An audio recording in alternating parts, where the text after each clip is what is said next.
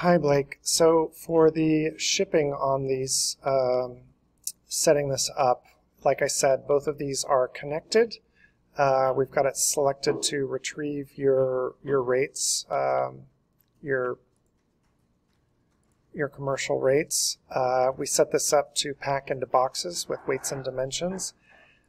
We can give these names if we want, but really the important part here is length, width, height, and then it's both inner and outer dimensions for the USPS one, and then the maximum weight that it can hold.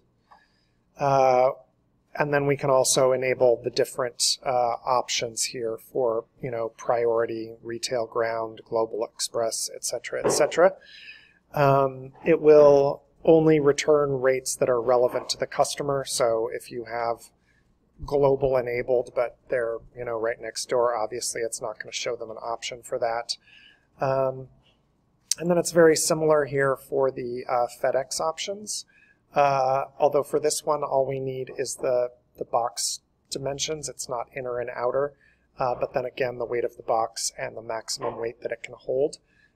These are the pre-made FedEx boxes, but we can add new rows here for your custom boxes, and we can just not use these at all if these are not boxes that you use. And again, then it's going to look at the number of products that you have, that the customer has selected, the weight and dimensions of those, and it's going to decide which boxes those are going to fit in and return the rate based on that. As I mentioned during our meeting, we can do a price adjustment here if you find out that you're shipping some things USPS and you're losing, the final rate ends up being more than what the customer is being charged. We can add a price adjustment here so that you make sure that you're charging enough to cover your shipping fees.